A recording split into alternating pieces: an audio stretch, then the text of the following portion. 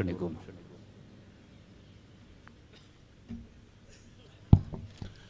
അസ്സലാമു അലൈക്കും വറഹ്മത്തുള്ളാഹി വബറകാതുഹു. അൽഹംദുലില്ലാഹ് വസ്സലാത്തു വസ്സലാമു അലാ റസൂലില്ലാഹ് വഅലാ ആലിഹി വസ്വഹ്ബിഹിൽ ഫായിസീന ബിദില്ലാഹ് അമ്മാ ബഅദ്. ഫഅഊദു ബില്ലാഹി മിനശ് ശൈത്വാനിർ റജീം. ബിസ്മില്ലാഹിർ റഹ്മാനിർ റഹീം. ഇന്നാ ഫതഹ്നാ ലക ഫത്ഹൻ മുബീനാ.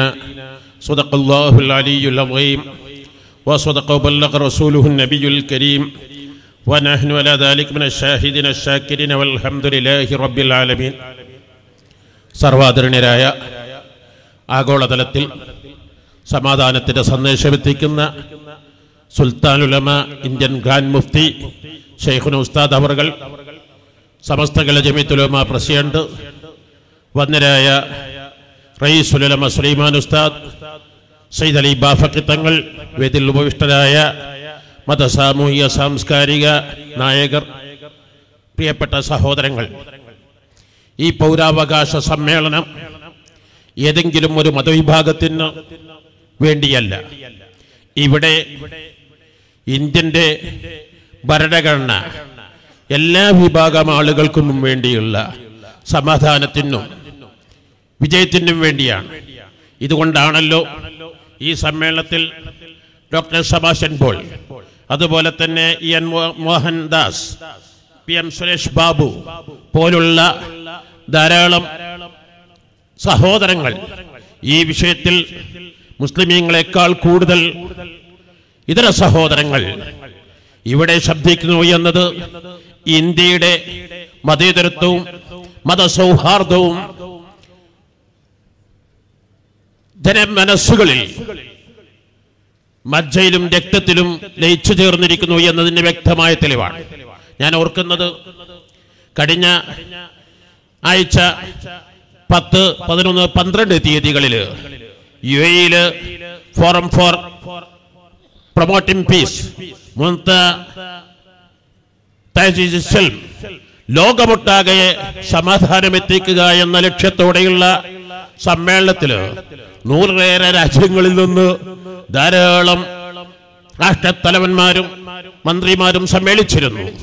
അവിടെ അവസാനമായി അവാർഡ് കൊടുത്തത് 2 വ്യക്തികൾക്കാണ്. ഒന്ന് നൈജീരിയക്കാരനായ ഇമാം അബൂബക്കർ അഹ്മദ് എന്ന വ്യക്തിക്ക്. അദ്ദേഹത്തിന് അവാർഡ് കൊടുക്കാനുള്ള കാരണം, നൈജീരിയയിൽ ഭീകരവാദികൾ 700ഓളം ക്രിസ്ത്യാനികളെ ആക്രമിക്കാൻ വന്നപ്പോൾ ആ 85-90കാരനായ ഇമാം അബൂബക്കർ അഹ്മദ് തന്റെ ആസ്ഥാനത്ത് അഭയം നൽകി, അവർക്ക് സംരക്ഷണം നൽകി. അവിടത്തേക്കും ആക്രമിക്കാൻ വേണ്ടി വന്നപ്പോൾ ആ 85-90 വയസ്സുള്ള സ്റ്റേജിലേക്ക് അദ്ദേഹത്തെ കൊണ്ടുവന്നത് കൈകൾ 2 ഭാഗത്തും 3-4 ആളുകൾ പിടിച്ചുകൊണ്ടാണ്.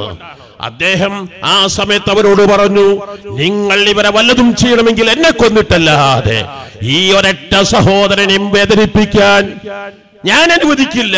ഞാൻ ഇവർക്ക് സംരക്ഷണം കൊടുത്തിരിക്കുന്നു എന്ന് മഹാനായ അഷ്റഫുൽ ഖൽഖ് സ്വല്ലല്ലാഹു അലൈഹി വസല്ലം തങ്ങൾ പരിശുദ്ധമായ മക്ക ഫത്ഹില് ലോകം മുഴുവനും ബദ്റിലും ഉഹുദിലും എല്ലാറ്റിലും ഇസ്ലാമിൽ ചങ്കൊടി പാറിപ്പിച്ച ആ ബദർ യുദ്ധത്തിന്റെ സൈന്യാധിപനായിരുന്ന അബൂ സുഫിയാൻ ഉൾപ്പെടെ മുഴുവൻ ആളുകളും ഇവിടെ എന്നെ വധിക്കലായിരിക്കും ആദ്യത്തെ ശ്രമമെന്ന് ധരിച്ചിരിക്കുമ്പോൾ പ്രവാചക തിരുമേനിയുടെ ആദ്യത്തെ പ്രഖ്യാപനം, ലാ തസ്രീബ അലൈക്കുമുൽ യൗം, ഞാൻ ആരെയും ആക്രമിക്കാൻ വന്നതല്ല, ആരെയും ഉപദ്രവിക്കാൻ വന്നതല്ല, ഞാൻ അതിന് അനുവദിക്കില്ല എന്നല്ല.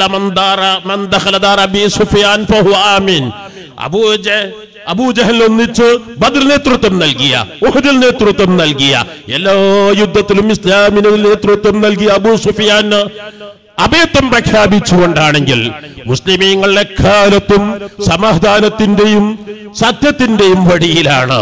ഞാൻ ആലോചിച്ചു പോകുന്ന 1992 ഡിസംബർ 6 ബാബരി മസ്ജിദ് പൊളിക്കപ്പെട്ടു. മുസ്ലിം ലോകം മുഴുവനും, ഇന്ത്യൻ ന്യൂനപക്ഷങ്ങൾ മുഴുവനും വേദനിക്കുന്നു. ആ ഉടനെയാണ് ഗാർഗിൽ നുഴഞ്ഞുകയറ്റം നടന്നത്. മഹാനായ സുൽത്താൻ കാന്തപുരം ഉസ്താദ് അന്ന് പ്രഖ്യാപിച്ച് നിങ്ങൾക്കറിയാമല്ലോ, തൊട്ടടുത്ത രാജ്യമായ പാകിസ്ഥാനിൽ നിന്ന് നുഴഞ്ഞുകയറ്റം വന്നപ്പോൾ ഈ നുഴഞ്ഞുകയറ്റക്കാർക്കെതിരെ ഇന്ത്യൻ പട്ടാളത്തോടൊപ്പം ഞങ്ങൾ ഇന്ത്യൻ പട്ടാളത്തോടൊപ്പം എന്നുമുണ്ട് എന്ന് പ്രഖ്യാപിച്ച സുൽത്താനുലമ കാന്തപുരം ഉസ്താദിന്റെ അനുയായികളാണ് ഇവിടെയുള്ള സുന്നികള് എന്നാരും മറന്നു പോകരുത്. ആ സുന്നികൾ എന്താണോ സുൽത്താനുലമയുടെ പ്രഭാഷണങ്ങളിലൊക്കെയും ഭീകരവാദത്തിനും തീവ്രവാദത്തിനും എതിരിൽ പറയാത്തൊരൊറ്റ പ്രഭാഷണം കേൾക്കാൻ കഴിയുകയില്ല. പക്ഷേ ഇവിടുത്തെ ഭരണകൂടത്തോട് ഇന്ത്യയിൽ താമസിക്കുന്ന 137 കോടി ജനങ്ങൾ, ഇന്ത്യയുടെ പാരമ്പര്യമെന്ന് പറയുന്നത് ആരെവിടുന്ന് വന്നാലും ആരഭയം തേടി വന്നാലും അവർക്ക് അഭയം നൽകുക എന്നതാണ്. ആരെയും അടിയൊടിക്കാൻ പാടില്ല.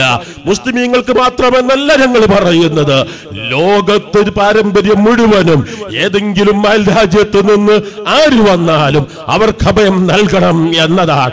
ഒരാളെയും അടിയൊടിക്കാൻ പാടില്ല, ഒരാളെയും പുറത്താക്കാൻ പാടില്ല, ഒരാളെയും ജയിലടക്കാൻ പാടില്ല. ഇന്ത്യക്കാരായ മില്യൺ കണക്കിന് ആളുകൾ പുറം നാടുകളിൽ താമസിക്കുന്നില്ലേ? അവിടെ കൊണ്ടല്ലേ ഇവിടെ നാടുകൾ ജീവിതം കഴിയുന്നത്. പക്ഷെ ഇന്ത്യക്ക് മറ്റാൾ കടന്നു വരാൻ പാടില്ലെന്ന് പറയാൻ പറ്റുമോ?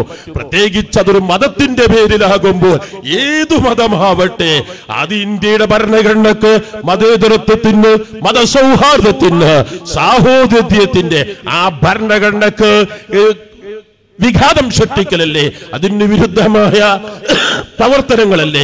ഇവിടെ ദാരിദ്ര്യം കൊടികുത്തി വാഴുകയല്ലേ. ഇവിടെ സംബന്ധിച്ചിടത്തോളം വിലക്കയറ്റം, ഉള്ളിക്കെല്ലാം വർദ്ധിച്ച വിലകള്, ഇവിടെ തൊഴിലില്ലായ്മ വളരെ രൂക്ഷമായിരിക്കുമ്പോൾ അതിനെക്കുറിച്ച് ശബ്ദിക്കുന്നതിന് പകരം ജനങ്ങളെ തരം തിരിക്കുന്നത്, ഇക്കാലം അത്രയും കേട്ടുകേൾവിയില്ലാത്ത രൂപത്തിൽ കോളേജിൽ സ്കൂളിൽ ചെല്ലുമ്പോൾ നീ ഏതു മതക്കാരനാണ്, വില്ലേജ് ഓഫീസിൽ ചെല്ലുമ്പോൾ നീ ഏതു മതക്കാരനാണ്, അങ്ങനെ ഇവിടെ ചെല്ലുമ്പോഴും ഏതു മതക്കാരനാണെന്ന മതവിവേചനം ഇക്കാലം വരെയില്ലാത്തതാണ്. അതൊരിക്കലും നമ്മുടെ രാജ്യത്തിന് ഭൂഷണമല്ല എന്ന് എല്ലാവർക്കും അറിയാവുന്ന വസ്തുതയല്ലേ. ഈ വിഷയത്തിൽ ഒരിക്കലും എന്റെ പ്രിയപ്പെട്ട സഹോദരങ്ങളോട് പറയാനുള്ളത്, ചിലർ കണക്ക് കൂട്ടുന്നത് മുസ്ലിമീങ്ങളെ അങ്ങ് വികാരഭരിതരാക്കി ഇവിടെ കുഴപ്പങ്ങൾ സൃഷ്ടിച്ച് പട്ടാളക്കാരയക്കാമെന്ന്. മുസ്ലിമീങ്ങൾ ഒരിക്കലും വികാര ജീവികളല്ല. മുസ്ലിമീങ്ങൾ എന്നെന്നും വിവേകമുള്ളവരാണ്. നേരത്തെ മഹാനായ സുൽത്താനുലമ കാന്തപുരം ഉസ്താദ് പറഞ്ഞ പോലെ ഇന്നലെ ചേർന്ന സമസ്തകളുടെ ജംഇയ്യത്തുൽ-ഉലമ ശക്തമായ തീരുമാനം അറിയിക്കേണ്ടവർ അറിയിക്കാൻ, ബോധ്യപ്പെടുത്തേണ്ടവരെ ബോധ്യപ്പെടുത്താൻ, ഇല്ലെങ്കിൽ സുപ്രീം കോർട്ടിൽ കേസ് ഫയൽ ചെയ്യാൻ, ഇനി അതിനപ്പുറം നിയമാനുസൃതമായി ജനാധിപത്യപരമായി എങ്ങനെയെല്ലാം നമുക്ക് മുന്നേറാൻ കഴിയുമോ, ഇതാണ് നമ്മുടെ പ്രസ്ഥാനം.